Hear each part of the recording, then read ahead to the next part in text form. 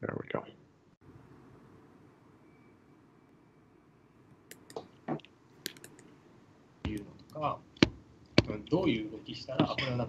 Hello.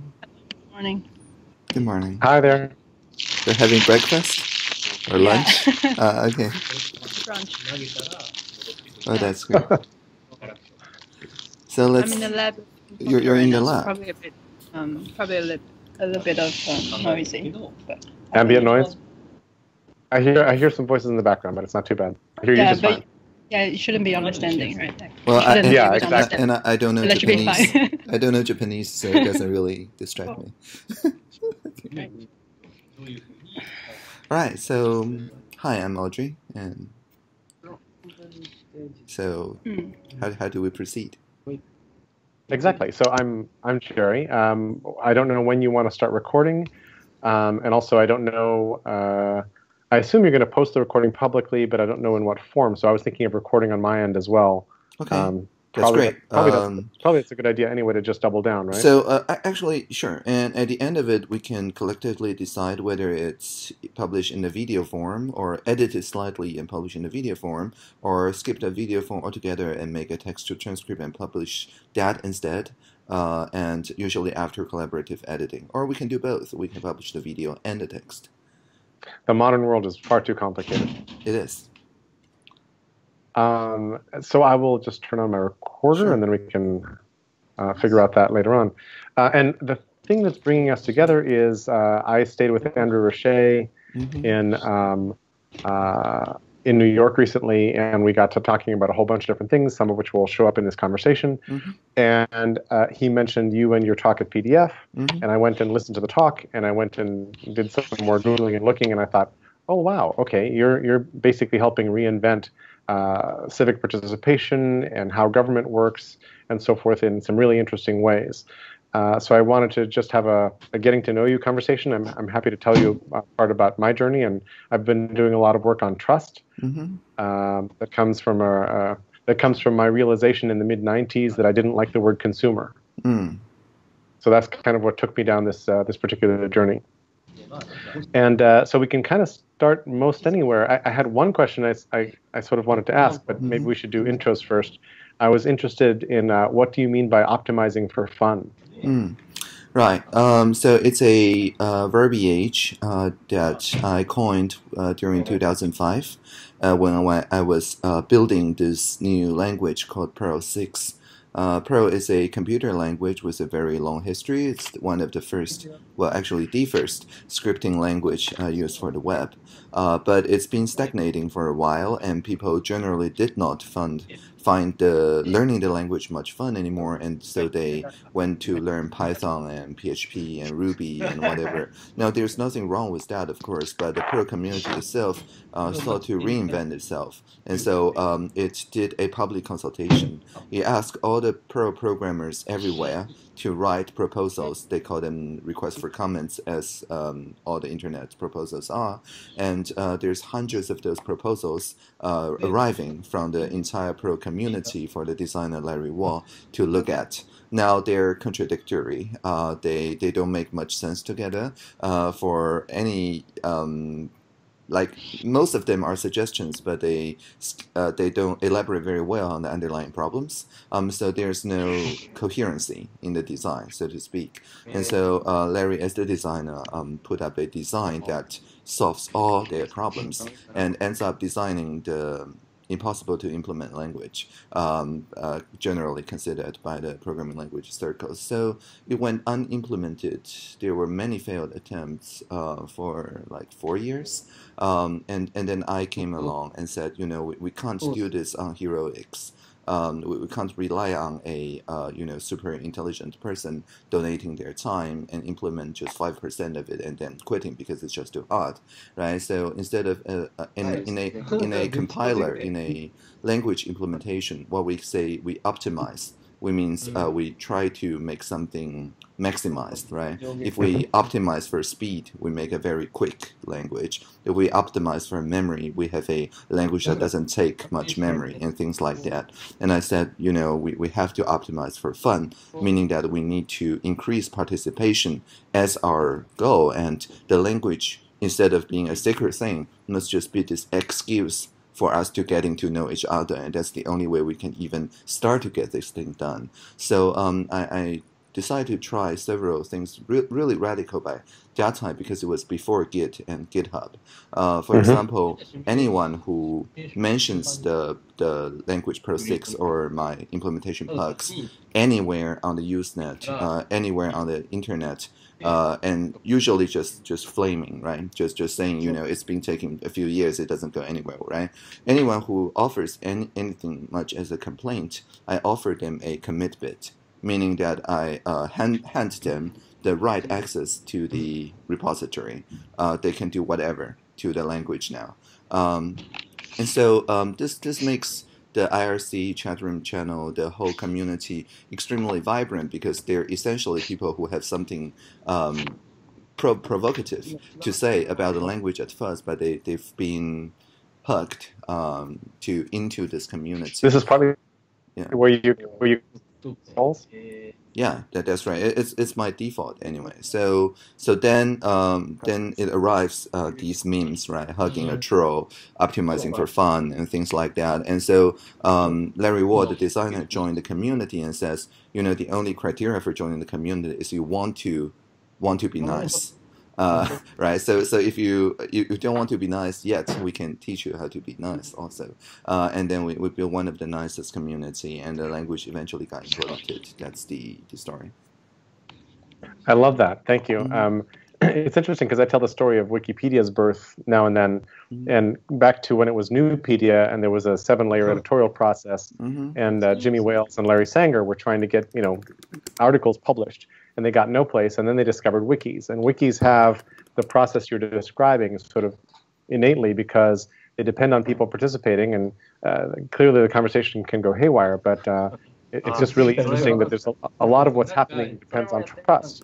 You're handing the keys to the car to people who are yelling about the car, and you're trusting that that's going to motivate them to come in and be helpful. Right. And we also have a observer during the Perl 6 community building called Clay Shirky. You probably have heard of him. A friend of mine. Right, and then he gave a public speech called Love Internet Style. That centers around this community called Perl as a Shinto temple.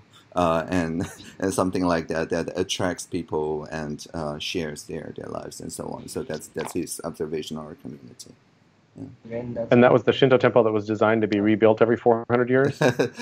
It's basically just taking the communal space in a metaphor of a shrine. Right, but not as a sacrifice, but as an act of love. And it also means that there's millions of people wake up this morning loving Perl, and they love one another according to Clay in the context of Perl, and they love one another enough to stop what they're doing and listen to each other, to have a conversation, to answer questions, to diagnose things for each other, and sometimes even write code for each other. And so I think he was saying this as a kind of metaphoric ideational structure that people once identify with suddenly become better person. He put it better than me, but that's the basic idea. And so it sounds like this is a piece of your recipe for how to fix what's wrong with the world. I mean, I don't think I'm going too far in saying that, right? Well, yeah. Well, that's my one of the many ideas in the toolkit. But yes, that's one. Yeah. Yeah. What are the other ones? There's Shuyang's smiling now. She's you know too much. Yeah, she's the actual digital minister. I'm just doing the talking. No, I've been working with Audrey for so long. Yeah. Yeah, she's now working on the other part, which is integrating mixed reality, virtual reality, and in a way that much more effectively communicates affect than this Skype two-dimensional screen can. And I think that's really important because it's assistive. It means that instead of bringing people and part of their attention to this unnatural glass thing, we let people stay in their natural habitat and just talk, deliberate the same way as they always do, but have the ambient computer in a kind of calm way generally guide their attention and overlay different spaces into the same space, so people can have both a large-scale zoom-out conversation as well as a really local zoom-in conversation, but all the while without learning anything new. They just use their body, their emotions, their voices the same way as they do. But that's for Shuyang to introduce and just. Yeah, there's everything. It's like introducing a virtual space, more like a mixed reality space, what they're calling that right now, or shared reality space, to like allowing almost all participants in the globe to participate on the same, answering the same big questions, like how do we go together as a society? What do we want for our society to have? Maybe in the recent years or in the near future or in the future, maybe very far future that probably we don't even exist anymore. Just like having these big questions in mind, and probably they will also break down into smaller questions, more practical ones, some controversial social issues that still left unsolved right now at this moment. So we're thinking to like create a space for people to participate anytime they want, and to contribute to whatever degree they want. More like having this very relaxing place to hang out, and just they can try to think about, maybe start to think about what will be a possible promising future we all want to have. And I hope that this will be a space not only for having conversation, but also for creating some prototypes altogether. So having like a prototype in the virtual space, and probably that can be brought into a physical one, a real one in life, that we can all try things out, and having this like virtual ideation room we have over there in the cloud. So that's like a big,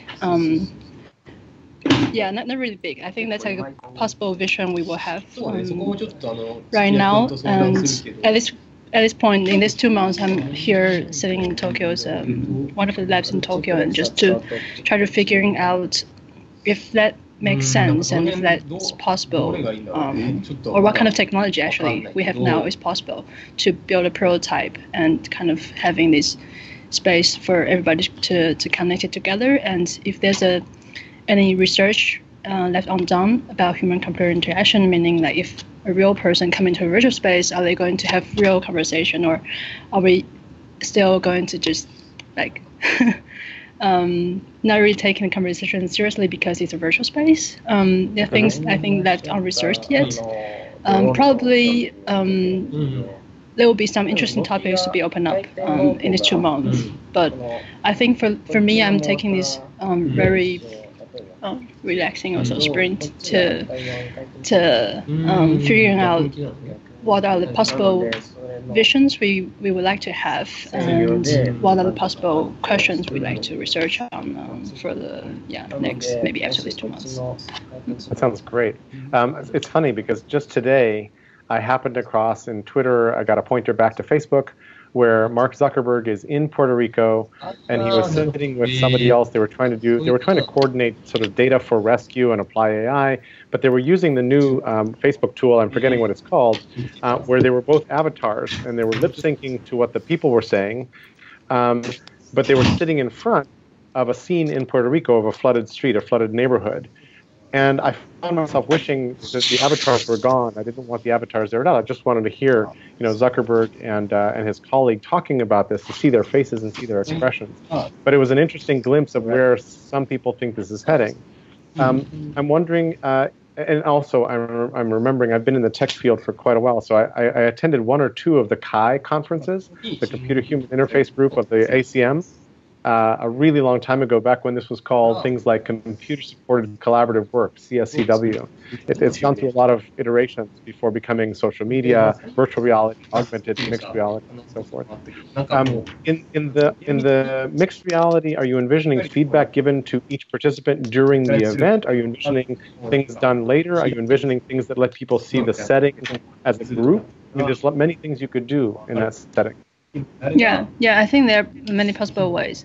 One of the things I'm thinking right now is people, because we do know people are busy, right, in their everyday life, and they probably only want to participate when they really want, and they probably want to get a hint when like things happen. They would like to know there's a space they can go and log into to have conversation with other people in the virtual space. So things like not really seeing the space as synchronized conversation, but more like having a synchronized conversation always going on. People can join anytime in any place. So it's like transcends time and place, time and space also. So I do think there's it's actually a spectrum we can try to fine tune, whether we're sitting having a very dedicated conversation, getting everybody's attention. And probably the space is not like only one setting also. Like it could be a different settings where you can probably experience this. You can probably experience with going to one booth and get more overall background knowledge about a certain topic, and then you can probably go to another virtual room and just like sit and wait there for other avatars to join in and have a conversation over there. So it could be both, and could be many kinds of settings. And I also think the process of making could be interesting as well. Like instead of having, so I did reflect a lot on being a designer to design a space for everybody to talk to have a conversation inside. And it's like I'm not playing God for this project, but I do like everybody to be able to create their own spaces, right? Because we all have our own ways to communicate, and we find things or ways more comfortable we can communicate with other people, right? So exactly. It would be really cool to like have for example, architects or designers or special designers on the team, and really create space for other people as well, and having them in the virtual space and requesting others about their ideas and try to get help from other people in that virtual space. I love that. Did I send links to you guys about my brain? Mm-hmm. Do you know about Jerry's brain and all that? Yeah, it's very much like that. Yeah. It's very interesting because one of the conclusions I have from 20 years of using this piece of mind mapping software and I've only got one brain. Like I have one data file that has 340,000 things in it now, including you guys. And one of the things I learned was that not having a way to create a collective memory has debilitated us as human beings and makes our discourse much poorer. It makes it much harder to make good decisions. It makes it much harder to remember what we agreed on last month. It makes it harder to express what we know and believe and all that. And I feel sometimes like I'm lonely with this belief because I feel it very deeply because of 20 years of feeding a mind map and knowing what things are and being able to share that out, sort of. But it feels to me like the work you're doing would be really helped if we had more of a collective memory, more of a shared sense-making space, whatever that looked like. If it looks like distributed dickies, excellent. If it looks like, I don't know what it looks like. But I'm wondering if you agree with that premise and what you've envisioned and maybe what you're building that would feed that. Because to me, our lack of memory, I call it our amnesia, makes us easy to spin and manipulate. Yeah, I still haven't figured out what it would look like, but I've seen your brand, and it's like a nice way to visualize ideas and thoughts in a more structured way. And there's another visualization we used called Polis. It's from the Polis, POL.is. There's a link.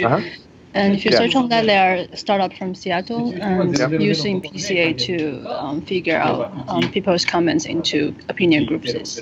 So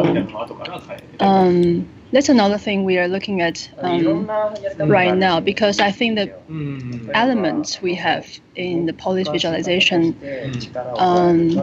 could be more in fragments, in a way that people could contribute in a more light way. They don't really have to write a full article, maybe a a full, for example, Wikipedia page, right?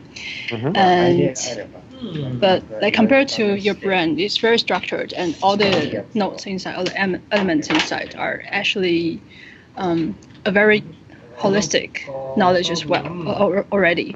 And I think that might be difficult for collaboration among a large group of people, if I'm making sense. But like Polis is taking bits and parts and like using power of AI and try to compute opinions into groups and try to find consensus. Yeah. What's your take on that? I think this is a deeper topic than we have the time to go into here, but I really appreciate what you've done and what you're working with. And part of what I want with like something like the brain is I wanted to preserve my own opinion and your opinion and Audrey's opinion so that we can see where do we agree, where do we disagree. And that means that we each have to be able to preserve our own perspective into the issues and the topics and, you know, say this is sort of how I believe. And in my brain, I have a section I call my beliefs. And I think of it as my belief snapshot. And it explicitly says, here are the things I think are true. And it would be lovely if there were some AI that could come along and compare my beliefs to your beliefs so that we could say, okay, great. Out of these 10 major issues, 7 of them we already agree on. We can kind of set them aside for a while, and we should, you know, order a bottle of wine and focus on these couple issues as well. Right. And thank you, Audrey, thank you for sharing your screen. This is fun. Yeah, that's nice. And Audrey, I noticed also in your talk you talked about Sandstorm and a series of other kinds of tools. There seems to be the need of a tool suite underneath discourse and underneath the kinds of stuff we're talking about. And you know, I think as you are, I've been on the lookout for what are those tools? What is the tool suite that we need in order to communicate better and make decisions better together? What other things would you fold into that? Right. Well, I think there's tools and there's process, right? For tools that we really want people to fork, we usually encourage open source tools, of course. But for things that are part of the process that are not necessarily forked, we also use some proprietary software. And so I think the distinction is made in the sense that if the tool itself makes some kind of value judgment, it really needs to be open and transparent and open for modification because we're essentially outsourcing part of our work to it. And I mean human work to it. On the other hand, if it is purely for presentation, like sharing slides on SlideShare, I don't really care if it's proprietary or not because it's not going to change the message. Although it does change the user experience, but it's a lesser concern, right? So for the presentation side, we use real-time board, which is this online post-it-ish collaborative thing. And it is a lot like a mind map. Actually, we do use it like a mind map. But, you are, yes. Yeah, but with a service design bent, right? We group things into facts and ideas and reflections and responses, decisions, right? And then if you look at the very small gray areas next to each post-it, they actually designate the ministry where it comes from. So this is basically the Ministry of Economy saying this is my opinion, my subtree on this. So it is in a sense a mix of many different mind trees into one. And then, but what we're doing is that instead of just creating it, we will make it into a problem statement and use the standard idea development way to try to go deep on one of the subtrees, right? So that's the basic way we're using real-time board and finally delivering on a workable prototype that everybody can live with, not necessarily happy with. So that's one of the process tools that we use. The other process tool that we use extensively is Slido. And we use Slido in a lot of different ways, not just collecting people's questions. Have you used tools like this before? I have not used Slido. Okay, right. So what Slido is essentially at the beginning of a gathering or a talk, the power imbalances in the room will by default mean that people in the room doesn't really get equal seconds of speech, of contribution. And of course, using POSIT is one way, but it also greatly privileges diversification, and it doesn't really contribute to convergence without a lot of facilitation work. But facilitation work is really messy and really expensive in terms of time, right? So we are developing a lot of cheap and cheerful facilitation toolkits, and one of them is Polis, which you already saw, and then. Shuyang, would you like to mute your part of the conversation a little bit? Because the background is getting pretty noisy, and perhaps you can spell up when you have something to say. All right. Right, that's great. Excellent, thank you. Awesome technology. So anyway, when I go to Slido, it's basically something like this. And then we just ask people to enter today's date. And once they enter today's date, they get into this space. Let me see if this universal... So it's audience interaction technology. Yeah, but it's not just. Yeah, interesting. Yeah. Very cool. Just a second. Let me see if this actually works. Single sign-on. Does that work? Oh, it does. Great. So you can see we run a lot of Slido talks, practically one every other day or so or more. And so yes, this is right. So as part of the talk, people will just chime in with questions and interjections and whatever. And what I like about this design is that first, it's anonymous by default. People can disclose their name if they want, but they don't have to. And second, it allows for topical conversations. So if a lot of people press like for any particular question, I can just see them on the top, and then I'll just focus on it. And then the whole room is focused on this particular subject for a while, and then I archive it. But if I hoard the microphone for too long, the latest question segment, which is at the very bottom, will interject and let me know the real-time feedback. And all this is done without the audience having to disclose where they are at, because everybody is typing at the phone anyway. The other thing is that this takes attention away from their other phone applications. It kind of just occupies their phones, which is one of the most difficult thing to deal with in a large-scale deliberation at this moment, because people get constantly distracted by their phones. And by instructing everybody to go to this website, we essentially just took back control of the phones, and they still get the same attention fix. They still like to press, right? There's still all the usual interactions that they're addicted to, but now it's something that's contributing to the conversation. And now once something is made into a topic, then we use GoodNotes. And GoodNotes is, I think, the third piece of the proprietary technology that we use really heavily. And then basically just try to use different colors for different people's or groups' input, and try to get a coherent whole into this topic where everybody can see everybody else's mind map and finally agree on something, and then we move on to the next topic. So the combination of like physical post-it notes transcribed to real-time board, from the real-time board set as the general topic, from Slido curating the topic at the moment, and from the topic at the moment going back to GoodNotes to facilitate this verbal or non-verbal interactions into a collective mind map, and then going back to the post-it notes for the next ideation phase in Double Diamonds. I think that's our current workflow using the three process technologies. So this is different from the team's day-to-day work, which is open source using Sandstorm and so on. But the process tools, I think, is equally important. Interesting. And you don't use wikis anywhere in the process, right? Well, we use Discourse, and Discourse is kind of like a wiki.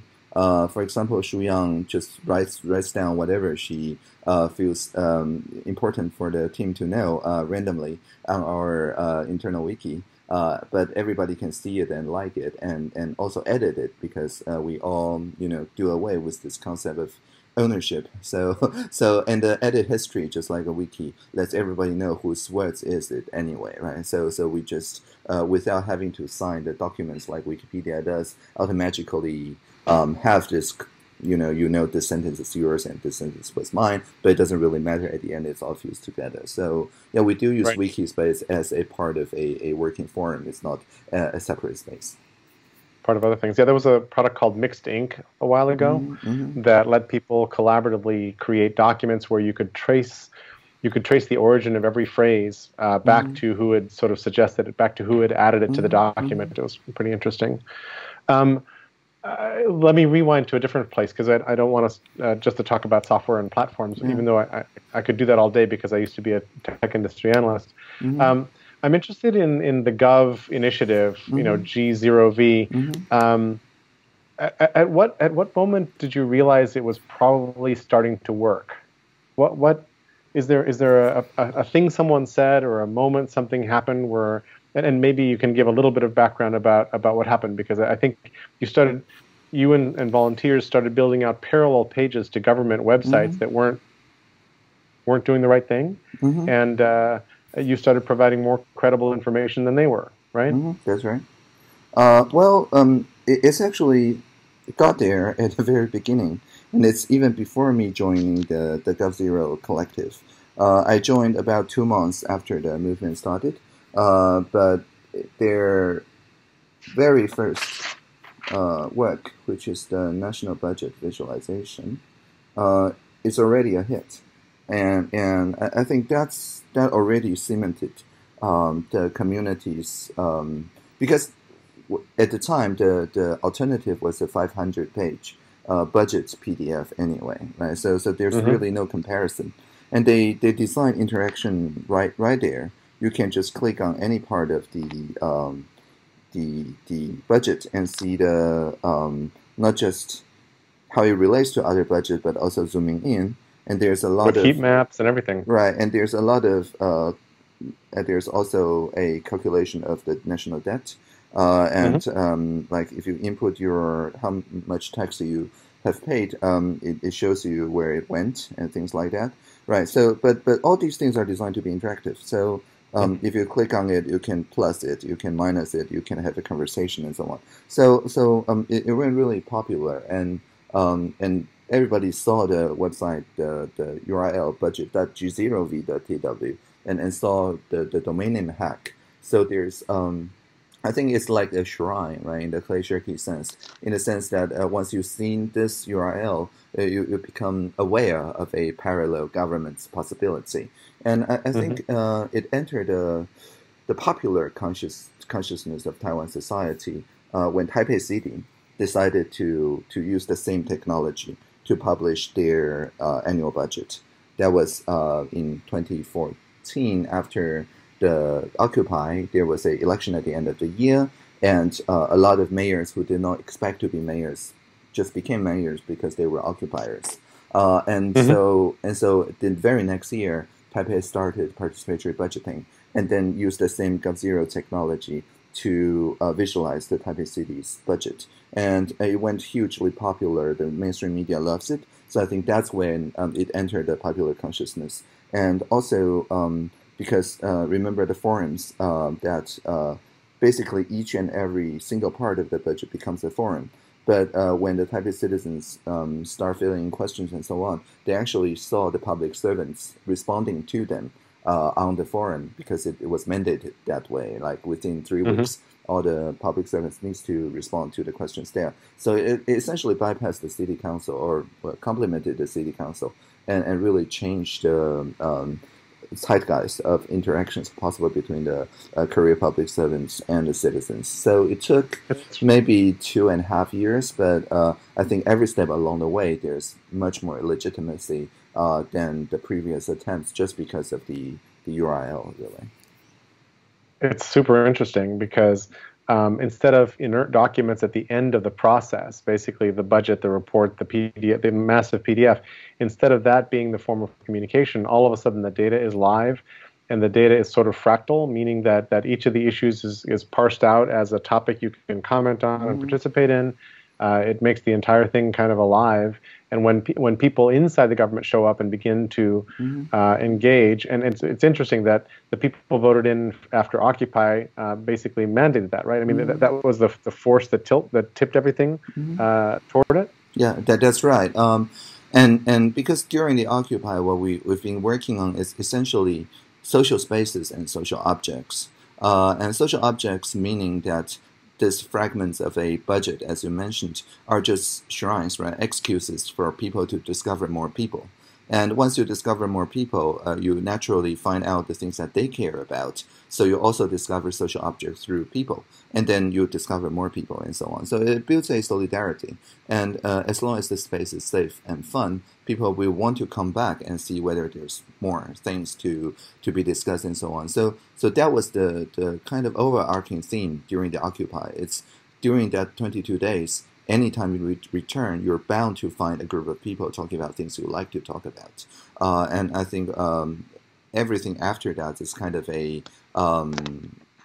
I would say, trying to integrate an integration of it into the general public space. Mm-hmm. Brilliant. How does trust factor into all this? And I'm very interested that people can participate, at least on the other part you were showing me, anonymously at first and maybe forever. And it's typically difficult to have a decent discourse when you have a lot of anonymity going on. So that and other forms, how does trust factor into all these different aspects? Well, I mean, there's crowd moderation, right? Moderation is good in theory. Theory is good in moderation. Exactly. I like that. Right. That's great. So because of the crowd moderation, so in really large conversations, the really bad anonymous trolls doesn't really even enter the conversation. I think that's the thing that kept things from exploding when we allow massive anonymous conversations. For example, are there even good examples? Just a second. Yeah. Oh yeah. There's creating communication spaces. This is, I think, thousands of people or something, but so there's even people who ask, are there bad questions? But I think the fun thing is that because of the crowd moderation, it's you can see that the top ones are all having like 60 something likes, and they ask about how is the government using digital technologies to communicate. What do we do when the person who communicates with doesn't even want to listen?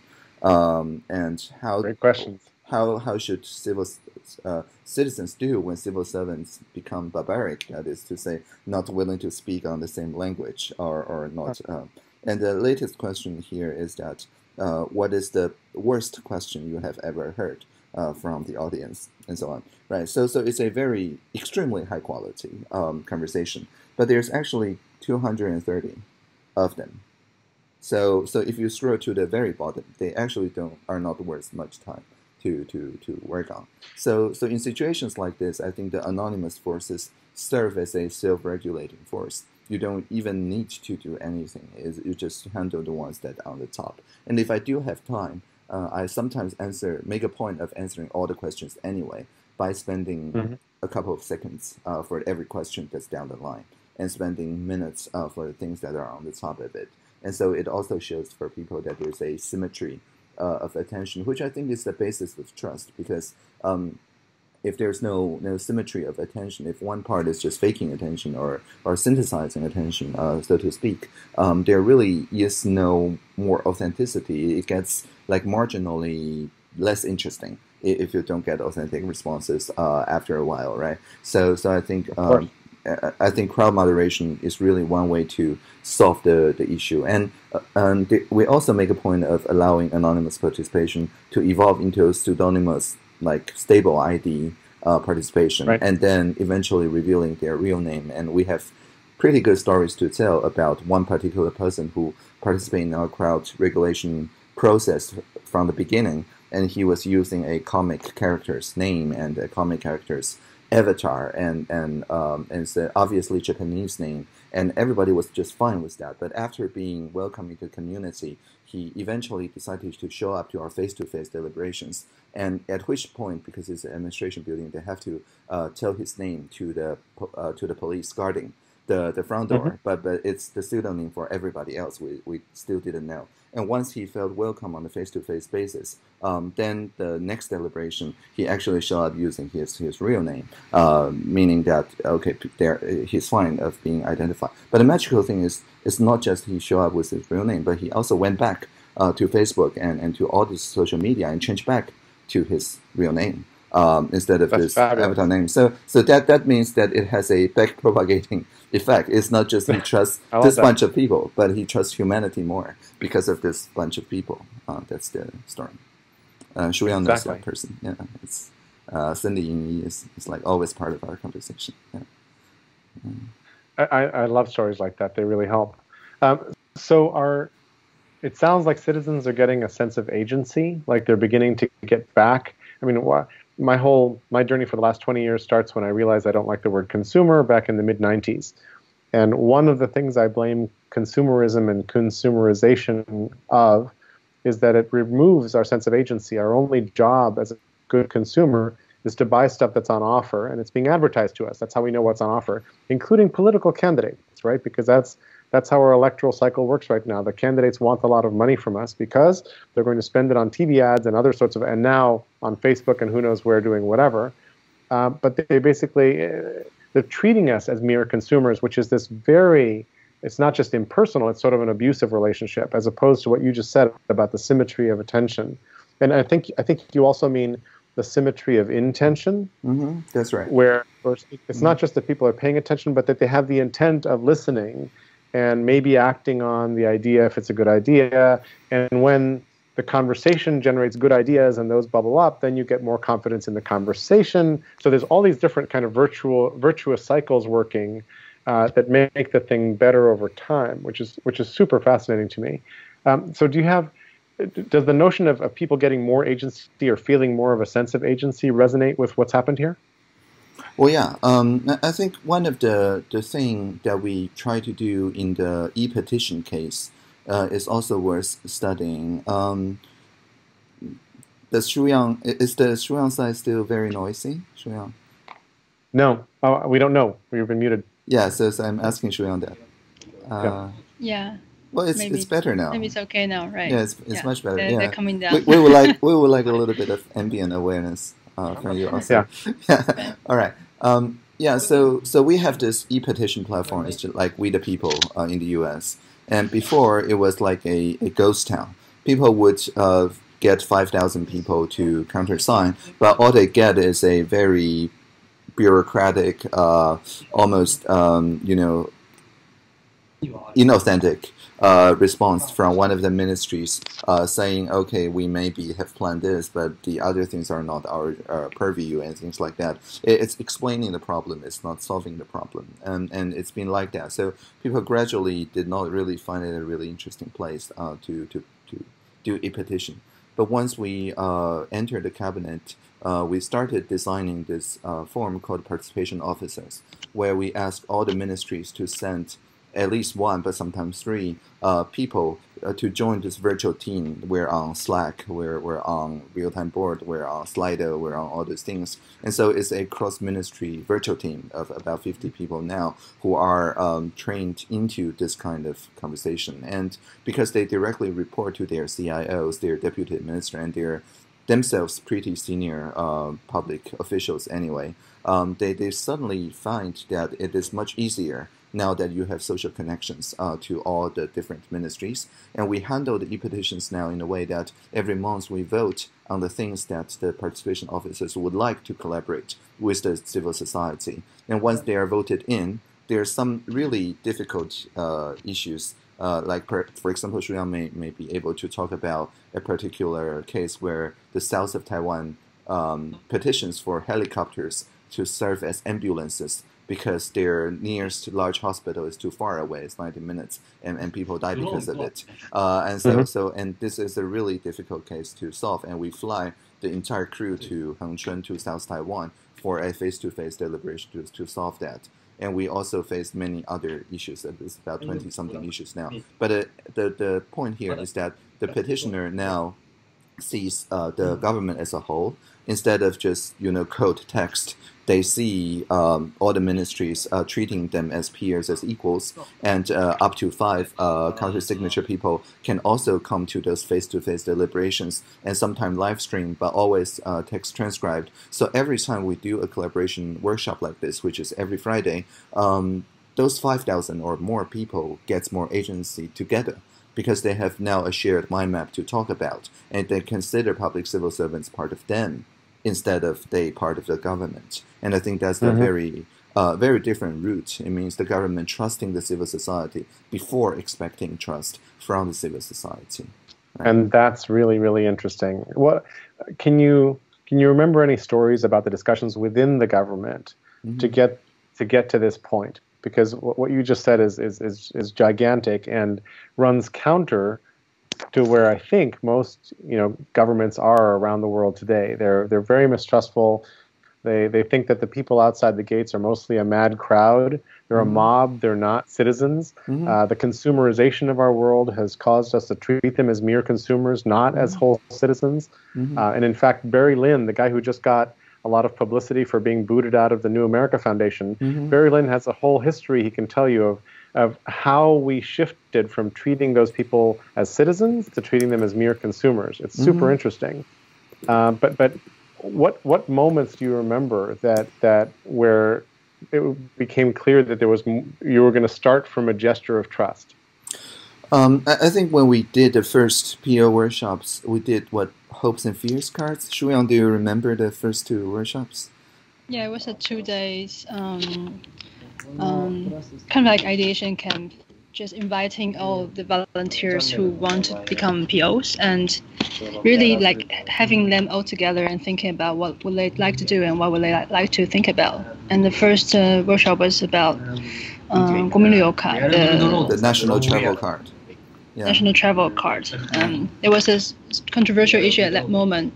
So we decided to use that as an example topic and for everybody to really try out the process of having design thinking process in the government and as a way to figure things out and have like an overall ideation workshop where people actually use the Audrey was talking about hopes and fear card, meaning we kind of lay out some maybe 20 to 30 different pictures about some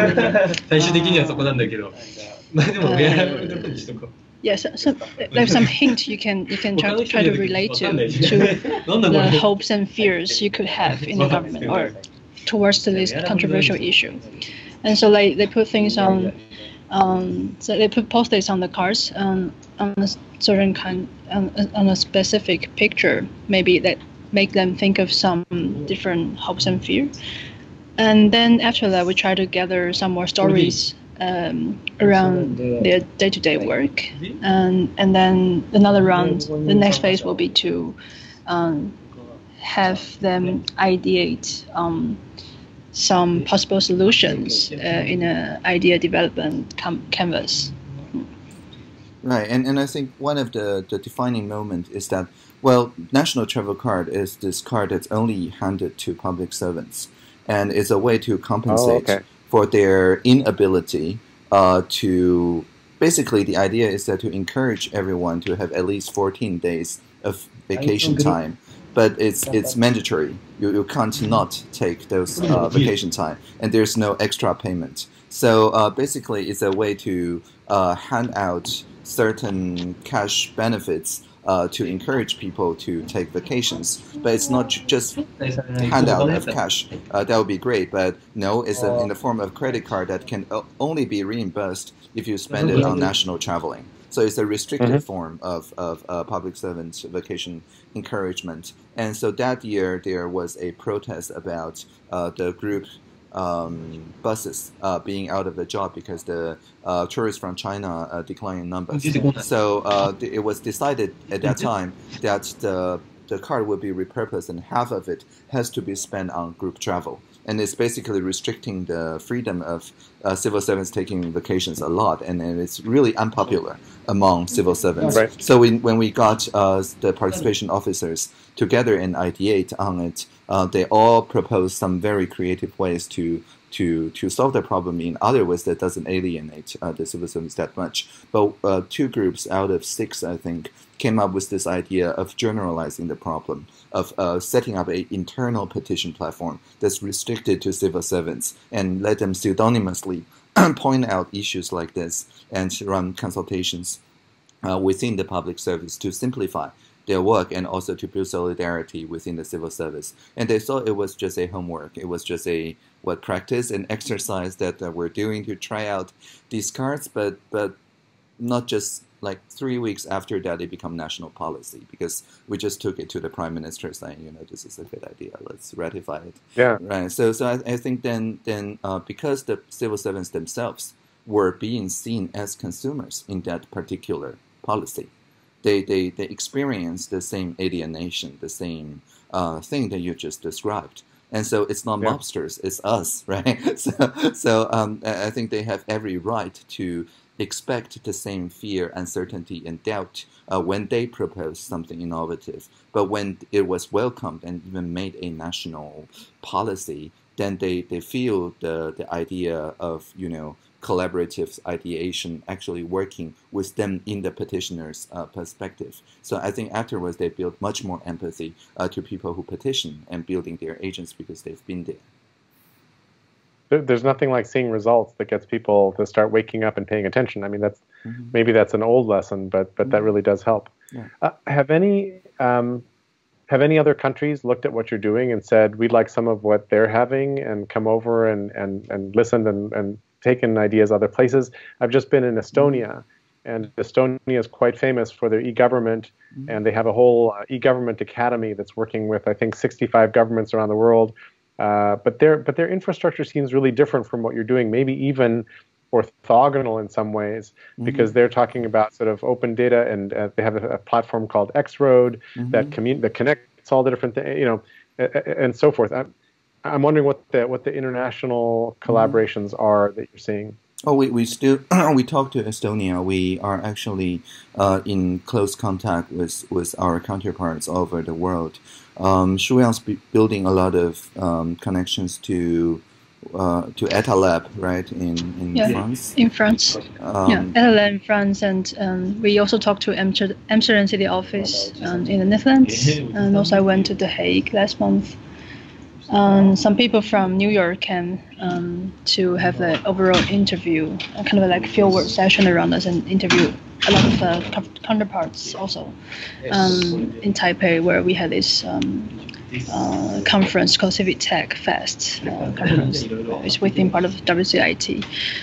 So it was nice to especially seeing some journalists actually at the conference, and they're like really interviewing people and kind of help us building more holistic stories and understanding where we're standing with other international partners right now. That's really cool. Right. So I think it's not just GovTech. We don't see ourselves as strictly working with the GovTech space, although there are like the Singapore GDS, the UK GDS, the French ETA Lab, 18F, and USDS are broadly speaking our counterparts, and we do talk to them.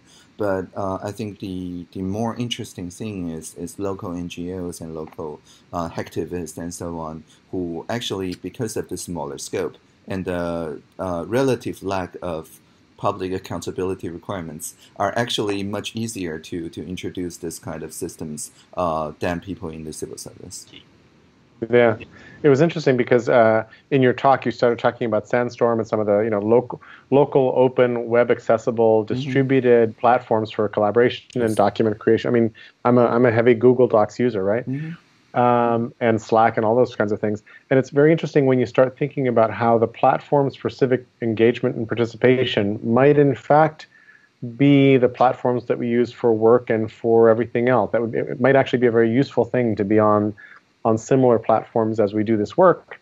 Then we're used to the tools. We understand how the dynamics of that conversation works. There's a lot of benefits from doing that. Right, it's in our natural habitat. And I think that's really what inclusion means. If it requires people to adapt to a completely different user experience, you lose maybe 90% of the people. Yeah, exactly.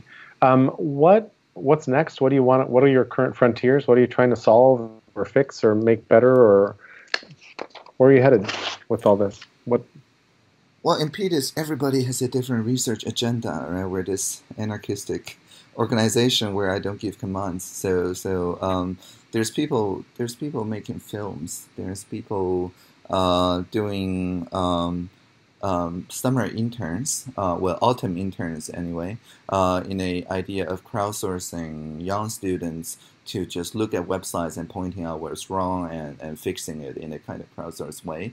So there's a lot of crowdsourced engagement being done right now.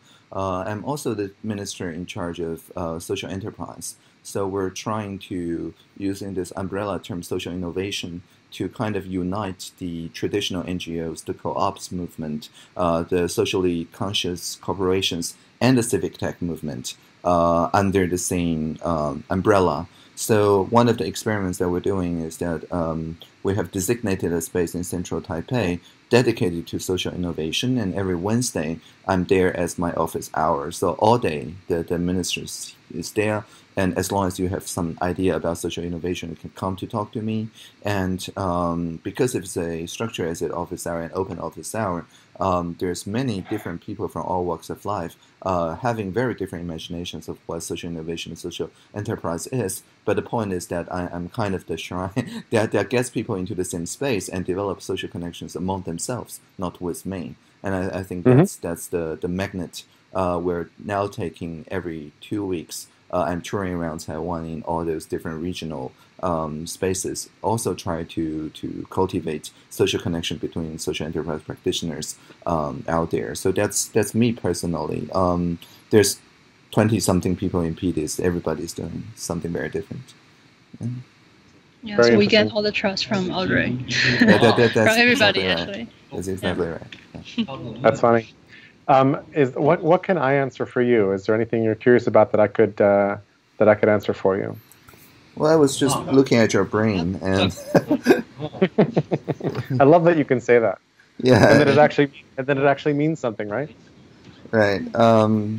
Yeah. So you spend a lot of time thinking about animal intelligence, and good point. Yeah, and it's great because there's a lot of I think overlap because I don't really see human as a privileged species on Earth anyway, and a lot of the work that I've seen is one directional, meaning that we upload animals and make them more like human beings or like super enhanced human beings or whatever. Yeah. But it's not necessarily a good metaphor because it also intrinsically says that there's a linear development and the human species itself is also on a same race track, so to speak. But I firmly believe that we're all on our own dimensions, which may project on each other, but we're all our own dimensions. And there really is no, winner or loser if everybody's on their own dimensional track anyway. So yeah, I would like to hear a little bit about what's the animal intelligence link or artificial intelligence and animal intelligence link in your mind. Sure. There's also, you'll find a lot of stuff about animal rights in there as well. Yes. On the intelligence thing, the thought you're looking at is animals are more intelligent than we think, is the name of that thought in my brain, so if anybody's looking for it.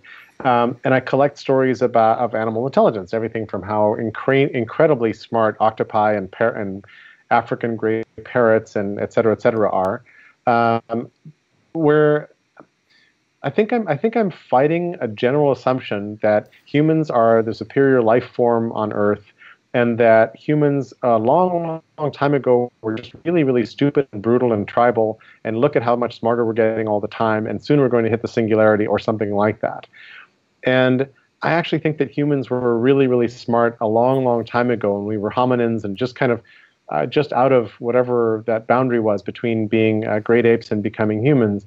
And the worst we could have been is how a group of chimpanzees or gorillas or whatever is today, which means we would have had society, we would have had caring, we would have had funerals, we would have had mourning, humor, a whole series of things. And if you look at, elephants, they have a really rich society if you start looking.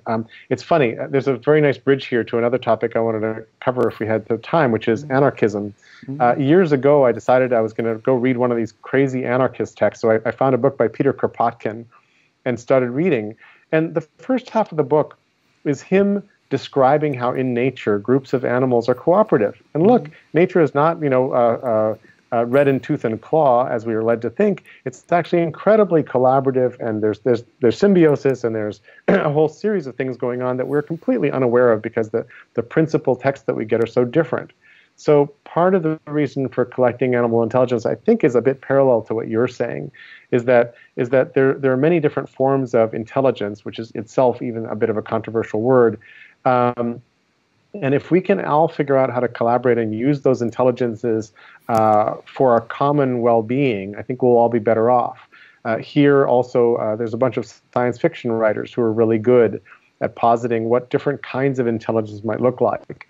And how those things might work. And then if we bring in artificial intelligence, there's an entire tub of thinking going on right now about when will AI get smarter than us, et cetera, a lot of which seems to be predicated on this notion that the best AI is one that an android that looks and feels like me, that thinks like me. And I'm like, wow, that's a limiting kind of thing. And we're actually a really long ways away from having that. But instead, what if we appreciated what each of these kinds of process was good at and blended them in useful ways with some kind of ethical oversight, some kind of ethical intention? And a big missing piece of the puzzle is this ethical intent, or this understanding of the implications of what we're doing. There's this really long lag period between when we implement a technology and when it has its effects on society and changes everything.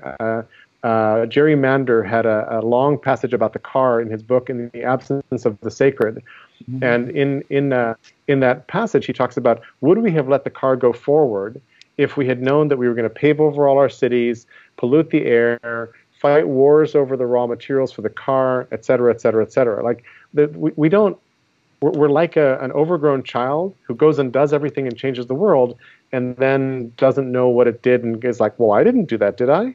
So if we were smarter about appreciating the intelligence that's present in everything, including the wood wide web, which is how trees and mycelia and everything else cooperate to send signals across forests, if we could appreciate and blend all the different kinds of intelligence, we'd probably be much better off as humans living on Earth.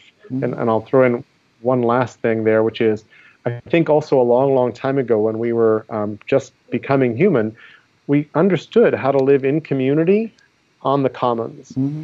We understood what it meant to live together and to take care of the place where we lived, right? And we've lost that. We turned the commons into natural resources. We turned everything into money. Everything has a price now, which is a new phenomenon. Before 1700, everything didn't have a price. So all of this blew us apart, and the kinds of things that you're doing with your citizens and peers are in really nice ways, not only bringing us together, but creating some shared sense of agency, responsibility, an understanding of common intent, all those different kinds of things that I really admire. So that's a bit of a riff on your question, but I'm happy to compare notes on all this stuff. Oh, that's great. Yeah, it's a my thought around this is actually very much influenced by one particular philosopher, which I don't completely subscribe to, but it's a very good starting point. The name is Kojin Karatani, and he has this interesting manifesto, which I'm going to paste to the Skype here, and right. His 4 modes of exchange. He's in my brain if you search for him. Yeah. Okay. So Kojin is in your brain. That's if you look for him, you'll find Kojin Karatani in there. Unless I put him in more than a year ago. Okay, that's great. So yeah. Then we have some. Well, the PDF is a kind of a abridged version of the very kind of long-winded argument that he developed. So how do I search your brain? There's a search box. There's a little text box. Just type in. Yeah. Don't use carriage return. Just type in whatever phrase, like type in Karatani, and he should show up. The brain you're looking at is a year out of date, because the server is the Brain 8, and I'm using the Brain 9 client. Okay. But that's our only possible fail here. I don't think he's there. He's not showing up? Oh, then I must have seen him recently. Right. But I will go back and look at him some more. Can you just say some more about Karatani's point of view here? Sure. I think it's not just the modes of exchange, which is already a very useful schema anyway, right? But the idea, which is exactly as you said, is that back in the nomadic ages, there was already part of the human evolution, and we can still see it in many animals now. This natural, anarchistic, synergistic way of living together, and he calls it the exchange mode U, which is already gone, right? But he sees the exchange mode D, which is the anarchistic thing that we're developing, which is characterized by, if I still remember the schema, the idea is that there's the state, right, which is both restricted and unequal. There is the market, which is unrestricted but unequal. There is the clan or the nation, which is a larger clan anyway, which is restricted but equal. And he says that we're somewhere here that says it's unrestricted and is also equal. And the main idea here is that it's actually a regression to the repressed, because human beings were animals, and when we were animals, we are actually in that natural habitat, because it's the usual way to do things, to share with strangers, so to speak. And it's because of the ideologies of the 3 different exchange modes, which are, of course, respectively submission and protection, a commodity exchange, and a forced reciprocity, that kind of took over from the unlimited sharing part. So I think that the main point is that instead of doing something or learning something, the way toward this kind of anarchistic society is unlearning something and undoing something. If we keep making moves based on the assumptions of the exchange mode A, B, or C, we are actually farther away from this. And this is, of course, a very Taoist, very Zen Buddhism kind of view, but I think it's easy to ignore it as a tenet, even if you are a practitioner of Zen or Taoism, because it's so ingrained in our language even that there is a exchange mode going on without this unlimited free exchange thing. So yeah, that was just to echo your thoughts. Fascinating. There's an essay I want to write, which is, I can't figure out a snappy title for it, but basically we're living in the era of co and un. Mm-hmm. We have co-housing, co-living, unconferencing. Basically lots of things are collaborative and lots of things are about undoing the thing we had before, trying to. I'm a big fan of open space, which is comes before unconferencing, is really about trusting the people you've invited or the people who've shown up to actually be smart and to contribute what they want to find their way to the conversations where they matter. So I think that's partly what you're designing here, is you're designing a bit of a technological open space that lets people move toward where they have passion and interest and some skill. Yeah. And I found that nobody actually said in trust we design. It's interesting. Right. So in a separate conversation, we can talk further if you want. I'm trying to put together something more or less like a methodology I call design from trust. and I'll send you a link to a talk I did for the AIGA a couple of years ago, where I explain as much as I knew then about it, and I've moved the thinking forward a bit, but it might have some interesting things for you. So I'll make sure you see that talk. Sure. Is that the game talk? No. Oh yes, it is the game talk. It is the game talk. Actually, it's part of the link. Yeah. Cool. Yeah. So and I liked your point of I think it was we're designing from mistrust, and there's no methodology we can apply to correct this if we don't change the beginning point. I think that's the insight. Yeah. Exactly. And we've been going for a really long time, and I really appreciate your time. But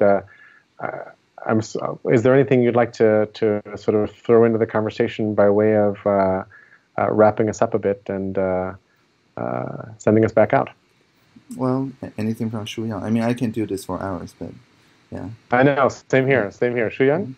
Yeah, I learned a lot actually just by listening you two talking, and I have some things on my reading list to really look through, but I probably need to go for another meeting with the lab people and really show them my projects around here. But I would like to send you a link also to Jerry about the project we're doing right now, and of course because everything is public already, you can already check it. But I will send you some links through. Please, I would love that. Thank you very much, and really thank you for your time and for sharing what you've been doing.